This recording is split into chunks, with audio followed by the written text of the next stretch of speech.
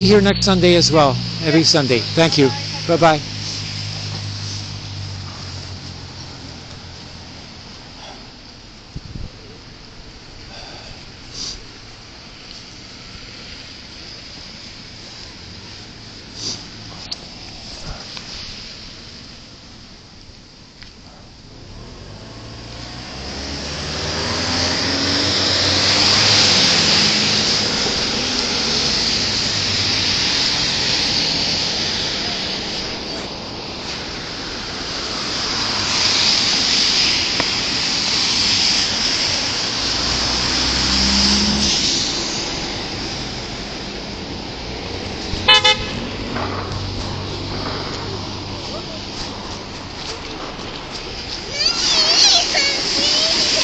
No genocide allowed in Gaza, not in our name.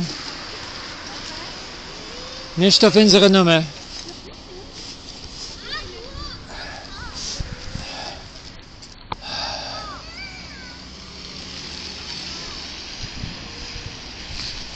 Hello. I'm a Jewish Bundist, if you know what that is. The Jewish Bund was the anti-fascist movement in Europe, where my mother comes from, in Warsaw. Yeah. Her brother was a partisan. So was my father-in-law. Oh. Yes. Yeah. Yeah, I have a picture of him with a gun. Oh. War. He hid in the woods. Uh-huh. Yeah. Oh. Here, I'll give you my card. I'd love to put that picture on the internet. Really? I'm not sure if I'm allowed. I want to see. Yeah. Dr. Abraham Weizfeld. Yeah, I'm a Doctor of Political Science from UCOM. Oh, I would have to speak to my sister-in-law. Of course, all the better. You know, I don't want to get bad with my family. Yeah. Yeah. Okay. There's a picture on the picture of him in the Holocaust Museum. Yes. Oh. Yes, with his gun. If you ever look at him. Okay. If you ever go there, you'll see. Yeah. I have one picture of my mother's brother with all the women that he had saved. You know, they set up like an underground railway for women to escape from the Warsaw ghetto, so to save the nation, so the women could make children. Yes, my father-in-law, it's in his in the Holocaust, in his movie, his little minute. He says he was blowing up Nazi trains. He was blowing up the train. Oh! Very good. Yeah. Wow. Yeah, he passed away about 5 years ago. But he survived. My uncle, he was conscripted into the Red Army, and then we lost him. We don't know what happened to him after that. You know, so. My father-in-law was the only one to survive. Wow. He lost his parents, grandparents, sisters, and brothers. Wow. So he was all alone, and when he came here, he came here because he had a relative here. Oh yes, so they were sponsored, yeah. But other Jewish refugees were not allowed to come to Canada. No, and they even turned away the boat. Yeah, SS Saint Louis. Yeah. Before, during, and after the Holocaust even, they were still turned away. Yeah. Yeah. But it's very hard to survive alone. And he would never talk about it, and it made him a little, hard to deal with it. Traumatized, yeah. My parents, they were always angry, and they turned their anger against each other. It's really sad. Was always angry. Yeah. Yes, he was angry, and in those days you didn't have somebody to talk to. Yeah. He would have been better off talking to somebody. Yeah. So he ended up drinking a lot. My father smoked. He tried to stop, but he eventually died of pneumonia. Oh my goodness. But in our family, 4 out of 400 survived. In both parents' families. Yeah. Oh my. Yeah, I'm very lucky on my side of the family. I didn't have anybody. Well, I had aunts from Paris. Oh, in France it was better. 40% loss. From what I know, they survived. Otherwise, I don't. Yeah, in Poland it was 90% loss. Yeah. 40% in France, 40% in Holland, 100% in Germany, except for 60,000 Zionists, who got out on a deal.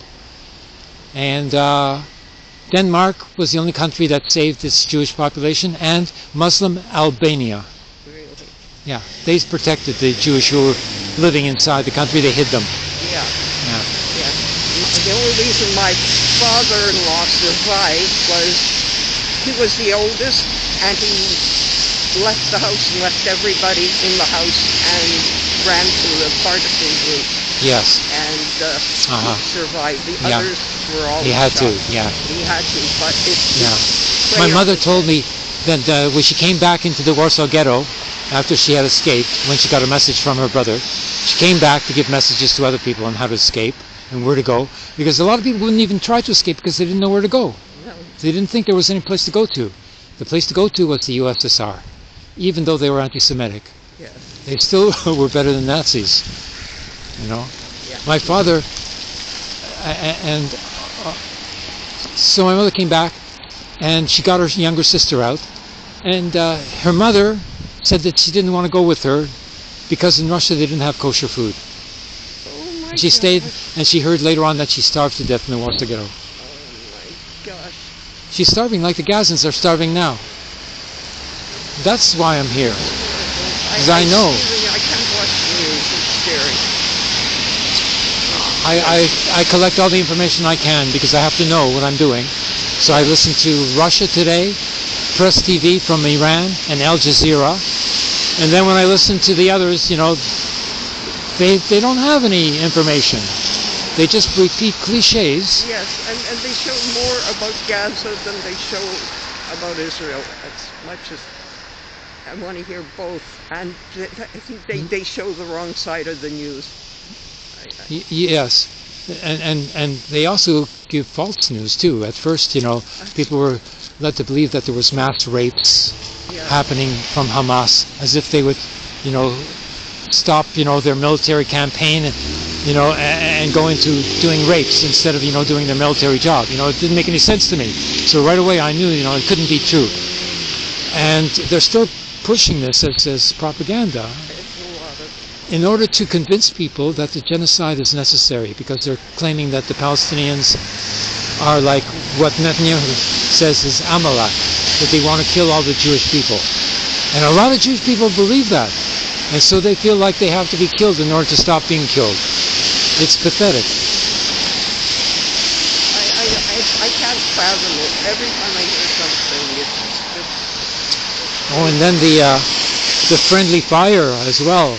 You know, where Israel ended up, you know, shooting at Hamas together with their hostages and killing more hostages than they killed Hamas. You know, and they thought that was okay because they were, you know, doing their military duty. Yeah. And, you know, like they've been trained to do this sort of thing, you know, and, you know, it's insane. Oh, I don't know who to believe anymore. And honestly, I don't like Netanyahu. I think he's overdoing it. Yes, and not only that, how does he dare speak in our name? We don't have a vote to elect him. You know, what is this, a dictatorship? You know, I find the Israeli Jews are different from the Jews here. Yeah. I worked for a doctor for many years, and I worked with every race you can imagine. And I found when a person came who was born in Israel, I tried to avoid doing business with them because they drove me crazy. They were bargaining, not only bargaining, they felt that everybody owed them everything. So I didn't like working there. Yeah, they're very chauvinistic, yeah. Very. And I'm trying to tell people that the Israelis there are not the Israelis here. Yeah. One of the first times, you know, I came into Jerusalem, and I took a taxi to go to a bus station, and he asked me for 40 shekels, you know, which seemed to me like a lot of money, you know, to go across town. It's a small town, Jerusalem. So I said, you know, that's too much. He says, don't be so Jewish. Ooh. You know, he's being anti-Semitic to me, you know, as if it's a joke. And the Israelis, they think that they're superior to other Jews. Yes, I agree on. They do. You know, even another friend of mine who is Jewish, when I told him that's very expensive, and I wouldn't spend $100 for something like that. Yeah. They said, oh, you're being too Jewish. Yeah.